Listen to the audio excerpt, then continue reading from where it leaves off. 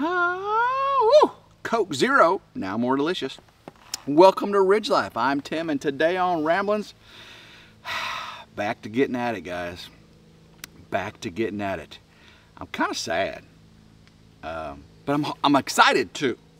I'm kind of, I feel like I'm missing something, but yet I'm excited about getting it back. Woo, yeah.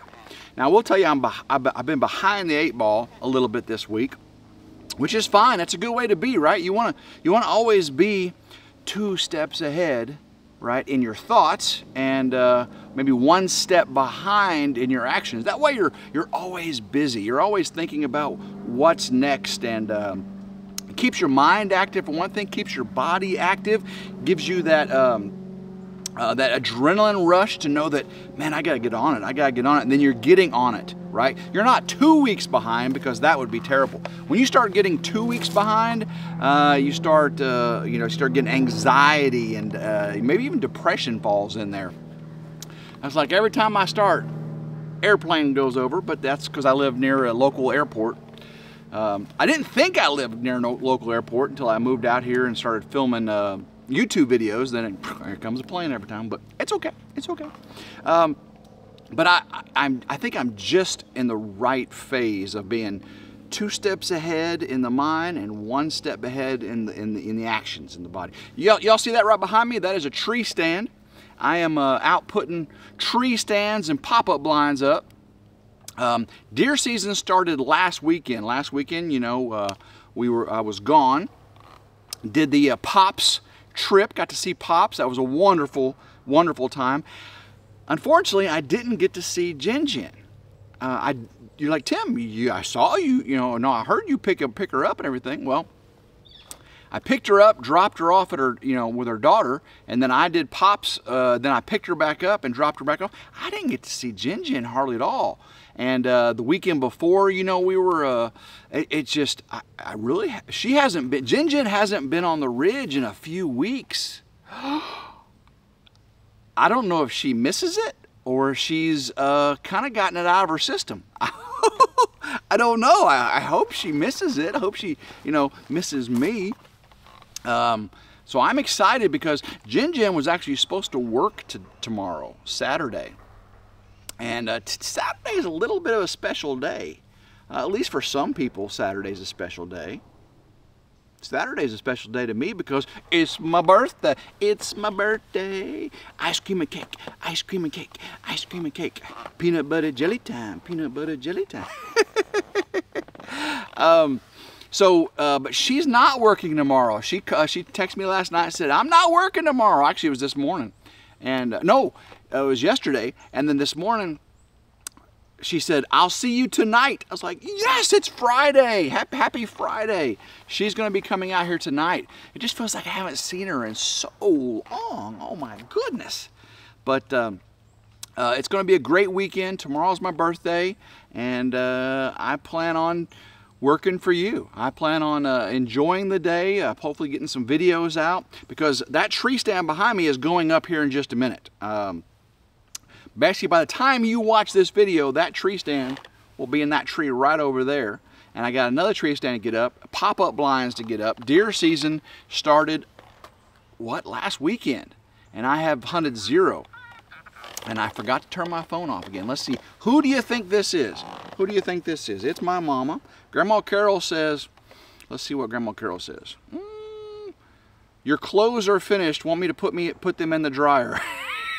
I do my laundry over her house, right? I don't have any washer and dryer in the Ridge crib.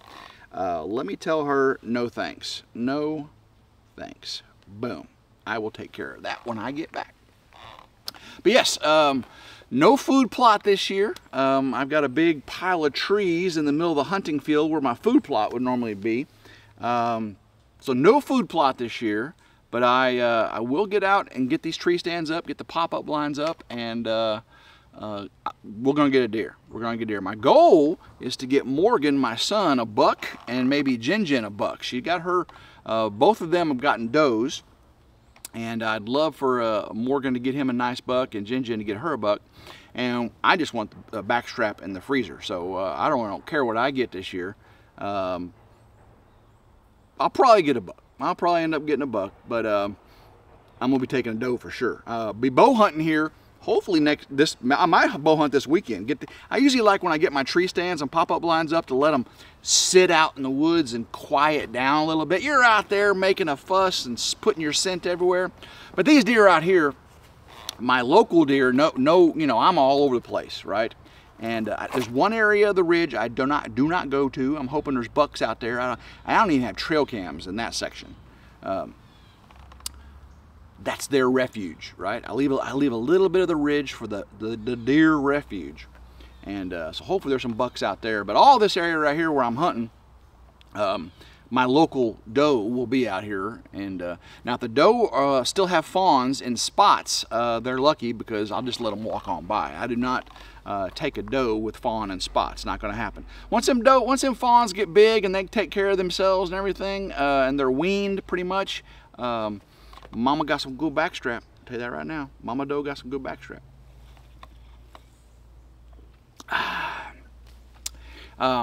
Hopefully you enjoyed the video of me getting the 2/3 of the power shed, tiny house there, tiny powerhouse. Floor armor coated. That's turned out really good, really well. So many of you gave me great suggestions. Said, Tim, if you're going to be putting your motorcycle in there, your kickstand's going to destroy that. Your tires are going to destroy that. You need to put a rubber mat down. So I'm probably going to go. I looked online, Amazon, and all the stuff on Amazon just looked like Chinese junk. So I'm probably going to go up to Tractor Supply and maybe get me some cattle matting, some barn matting. And I think the barn matting will do great. Keep the kickstand from messing up the floor, give me traction. And it is a Harley, so it's probably gonna start leaking oil anytime now. Hope not. Harley, hopefully you fix that problem. I know a lot of y'all joke about Harleys leaking oil. Now my Ducati, never. And that's a 2016 Ducati X Diavolo. My older Ducatis that I bought before that never leaked in either, so. That's hardly you learn something. But I do hope I get to go see my my family, my kids this weekend. They haven't contacted me to what they want to do. I'd love to see my granddaughter Adley and my new grandson Jarrett. I've only seen him one time, and I was coming back from the motorcycle trip, Bikes, Blues, and Barbecue, and which I have not got the video out for you guys. See, that's that whole 2 steps ahead, 1 step behind. I'm more like 9 steps behind and 9 steps behind because there's just so many video clips I'm having to go through, and I can't spend too much time because I gotta get other videos out to you. So I gotta get, Little Donkey Andy. Look at this shirt. This shirt is amazing. Oh my goodness, this is Little Donkey Andy's hiking shirt, and this video is not even, you know, one of the videos I'm doing for him. I'm wearing it when I'm putting the tree stands up, and I love this shirt. It's got this stretch fabric, got this little zipper pocket right here. Ooh, it fits me perfectly. I love the plastic pop zips right here, so nothing when you wash them, they don't have to rust or anything. This shirt just fits me perfectly. Don't you like the color of it too? Blue. Does it match my eyes? Ooh. There's probably not enough sunlight right here to see my eyes. But Little Donkey Andy, thank you very much for this shirt. You'll be getting a video on me putting the tree stands up on RidgeLife, Little Donkey Andy. So that's the video you'll be seeing. But I'll send you a link of this just so you know how much I love it. Yeah, they've been really nice to us. I got Jen got a vest she's gonna wear. I think I showed it off on a live stream the other night.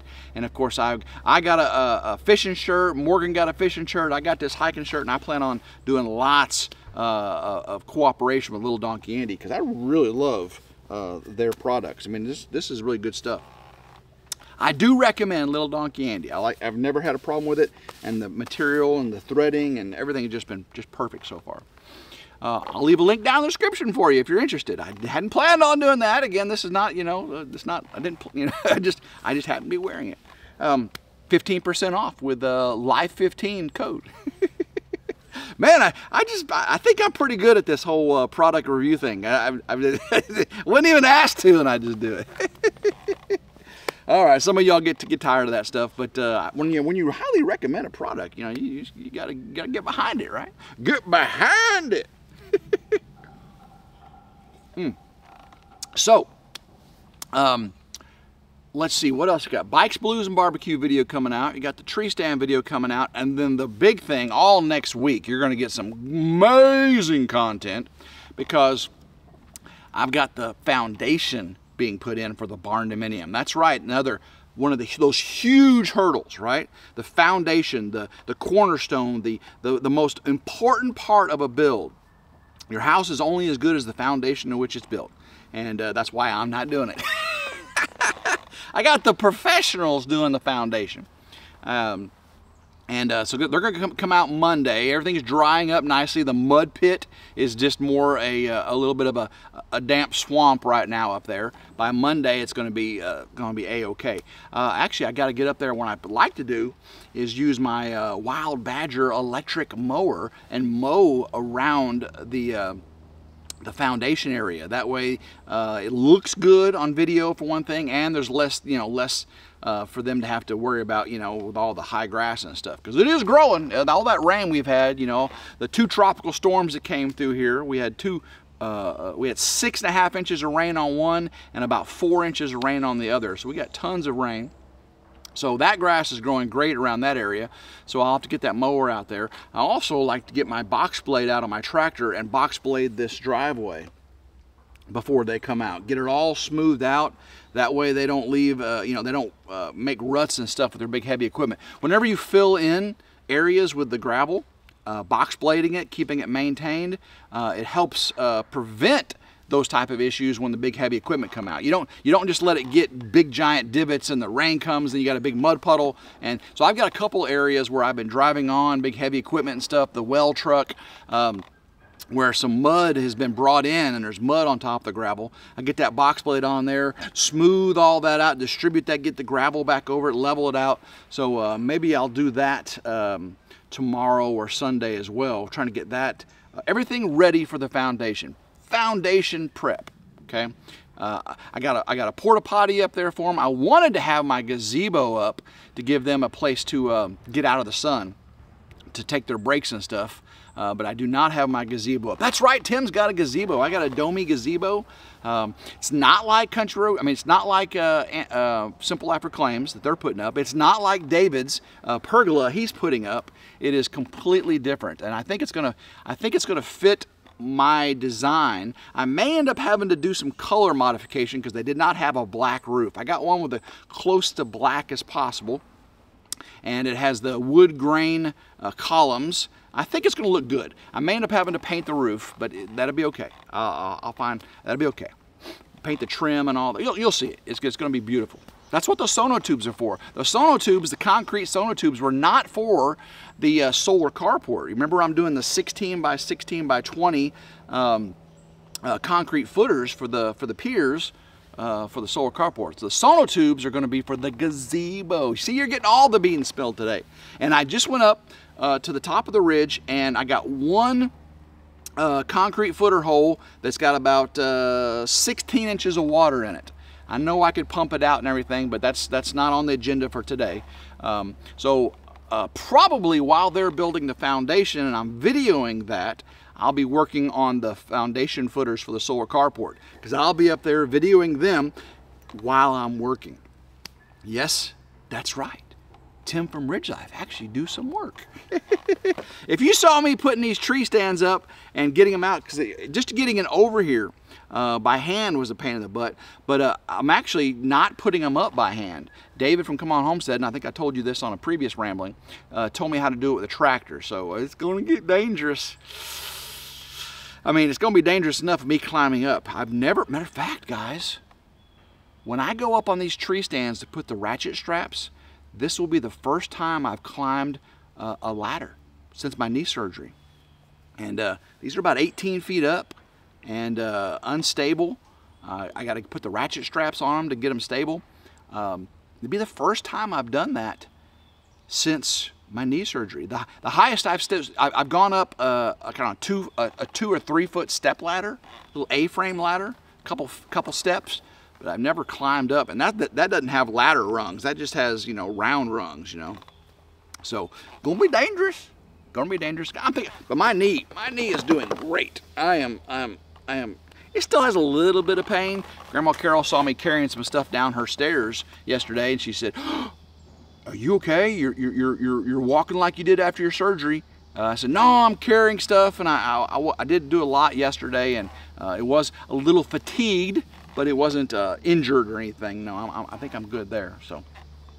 Then, of course, while the foundation is getting done, I've also got to go harvest honey from the bees. I think it is October. I'd like to get the honey off the bees by the middle of October. That way, anything else that they bring in can be for them for the winter. I want to make sure that they've got enough to get them through the winter. I don't want to take all their honey, that's for sure. So we need to go check them and see where they're at on that. This wet weather and the warmth we've had right now is really great because the goldenrod is just a kicking the nectar flow. So bees are really happy right now. I mean, they're happy with their nectar. When I go over to take it from them, they won't be happy at all. They're going to be like, "Get away from me! Sting, sting, sting, sting, sting." I don't want to get stung again, but I probably will. I probably will. I don't like it. Ooh, I swell up like a balloon when I get stung. So I did get my new Sony camera back, or my original Sony A7C. This is a Sony A6700 I'm using right now. But I did get my original A7C back, which is a little bit nicer camera. And I'm looking at what lens to buy for it because the lens that was on it got destroyed. It was not repairable. And so I'm looking at a really nice lens. So it can go back to be my primary vlogging lens, and I'll use this one for all the getting out there, and it's got a little bit of a zoom on it and stuff. You know, that'll be my run and gun, but that one will be my vlogging and really good quality. You know, it's got a real wide angle lens on it, so you can really get more up close. Whereas this one, the camera has to be a little farther away, you know, to get up closer. You have to zoom in and all that video tech stuff, you know. But, all right, guys, I am going to get back to work. Yes, right, Tim does work. You know, not more than just working his mouth and drinking Coke Zero. Love all of you so much, and I'll have more videos coming out on RidgeLife. Make sure you check it out. I'm actually working on one for RidgeLife's reviews and how-tos as well. A little more in-depth one you saw on RidgeLife. A lot of people are saying, "Ooh, I need to get one of those. What are the specs?" Well, I'm going to be telling you the specs on it here pretty soon. Usually when I use something on RidgeLife, it's really, really good product. I'll do a RidgeLife's reviews and how-tos, give you a little bit more information, if you know what I mean. So, guys, until next time, I hope everyone has a blessed, blessed day. Keep rambling. Go RidgeLife. Woo!